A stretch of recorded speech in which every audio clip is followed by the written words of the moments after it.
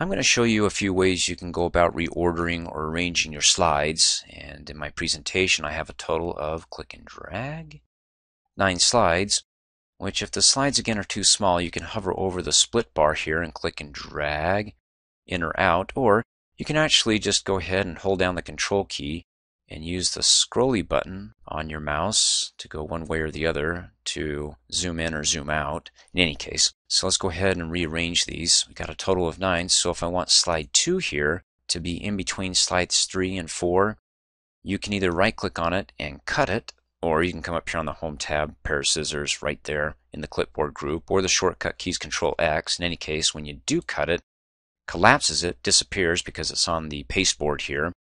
So whatever slide you have selected, even if we come down here like slide 4 and we paste, it pastes it right after it.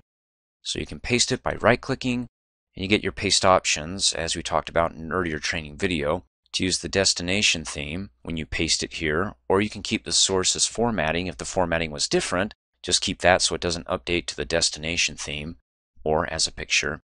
In any case, you can do it that way, or click on the drop-down arrow, you get the paste options. Or you can just click on the paste button and it pastes it, and you'll still get the paste options right there as long as you don't perform another action. So it'll be there. Click on the drop down arrow for me to go, yeah, let's keep the source formatting, but the source and the destination is the same. You can do picture, and it puts it as a picture on top of the slide that we had selected before we actually pasted it. And I don't want to do that. And well, you still have your paste options.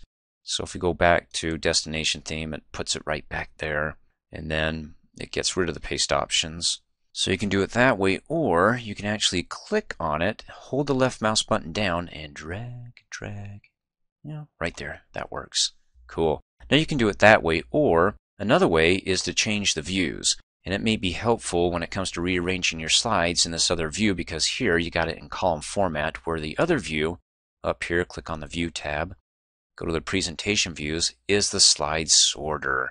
Go ahead and click on it. You can see them all here in thumbnail preview, but not just in a column format.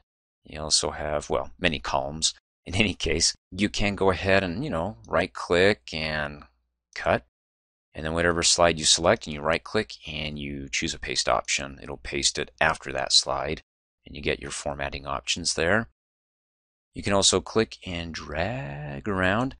And if you want to increase the viewing of your slides here, the thumbnail previews, you can come down and click and let's zoom out so you can see more of them, or zoom in. It's your flavor. And then finally, if you want to work on one of these slides, instead of going back to the normal view, which you can by coming down here and clicking on normal, or you can come up here on the, of course, View tab to the Presentation Views and click on normal. So either way, you're back to normal, right? Let's go back to the slide sorter, but we don't have to do it up here. We can come down here and click on it right there. You can see when I hover over it, slide sorter. In any case, to get back to the normal view, besides those two ways, is that you can double click on a slide and it takes you to that slide in the normal view.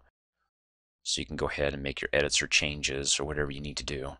Now, if you need to select more than one slide to rearrange, of course, don't forget, we went over this in an earlier training video, but as a quick review, hold down the Control key and you can do something that's non-consecutive. So I have slides 7 and 5 selected. But if you want to do it in block selection, then go ahead and select a slide, hold down the Shift key, and click on the last slide that you want selected, and it selects everything in between, including the original. And then you can, well, let me scroll up with my scrolly mouse, or I can click and drag. Then I can go ahead and click and drag one, but you see how it moves all 4? Oh, isn't that nice? And I can just rearrange them like thus.